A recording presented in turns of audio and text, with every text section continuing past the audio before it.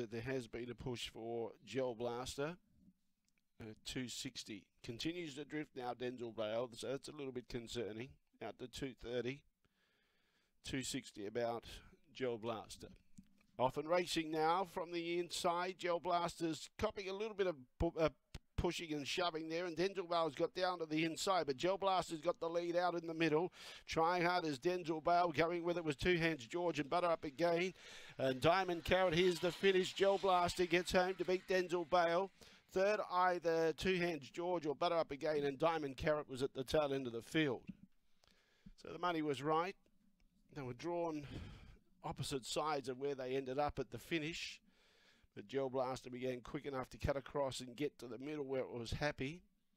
And Denzel Bale plodded through into second placing.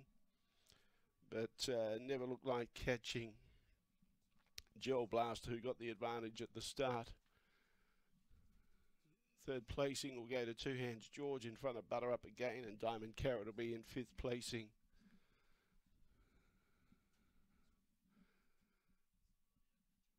So they cut across in front of Denzel Bale, had a bit of a bump there with Diamond Carrot when he was desperate to get down to the inside, and that's where Gel Blaster built up the momentum and the advantage over Denzel Bale and was good enough to hold him at bay. 2784, the judges' numbers, 2784.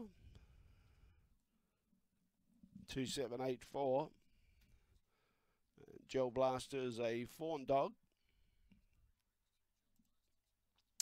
And he's by Spring Gun out of Majestic Tail, raced by Cameron Forshaw, and trained by Ash